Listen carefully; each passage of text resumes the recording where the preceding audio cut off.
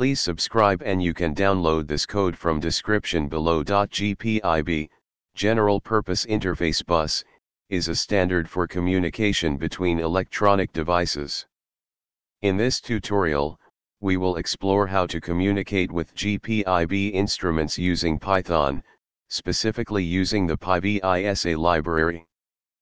PyVISA is a Python wrapper for the Virtual Instrument Software Architecture, VISA, library, which provides a common interface for communication with test and measurement equipment. Python installation: make sure you have Python installed on your system. You can download Python from python.org. PyVISA installation: install the PyVISA library using the following command. GPIB Interface: ensure that your GPIB instrument is connected to your computer via a GPIB interface card. Import PyVISA module in your Python script. Create a PyVISA resource manager. List all available resources, instruments.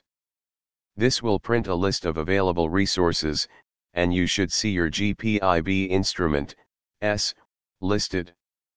Open a connection to a specific instrument. Make sure to replace the instrument _address with the correct GPIB address of your instrument. Query instrument identification.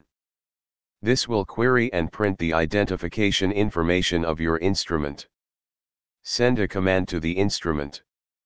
This example sets the voltage to 5.0 on the instrument. Adjust the command based on your instrument's commands. Read data from the instrument.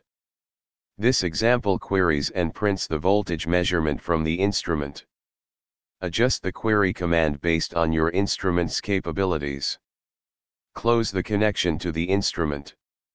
Always remember to close the connection when you are done communicating with the instrument.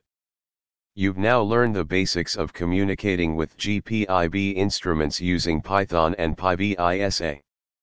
This tutorial covered discovering available resources, connecting to a specific instrument, sending commands, and receiving data. Make sure to refer to your instrument's documentation for specific commands and capabilities. Happy coding! ChatGPT